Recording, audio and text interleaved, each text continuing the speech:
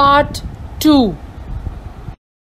Now children, again in pencil time strokes and curves, after you complete page number 13 and 14, you're going to open page number 15.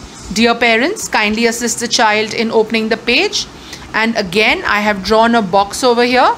You can please write today's date in this box.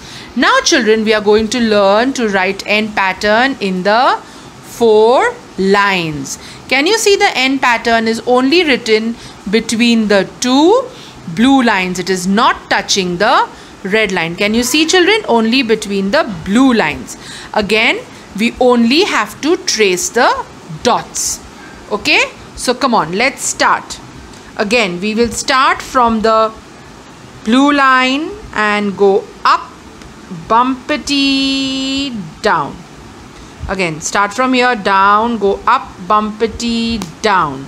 Again, start from here, go up, bumpity, down. Okay, now let's continue. Go up, bumpity, down. Start from the blue line, go up, bumpity, down. Start from the blue line, go up to the first blue line and bumpity down. Okay children, so this is how we are going to write N pattern. We are going to write N pattern, and when we write N pattern, as you can see, we are only writing it between the 2 blue lines. We are not touching the red line.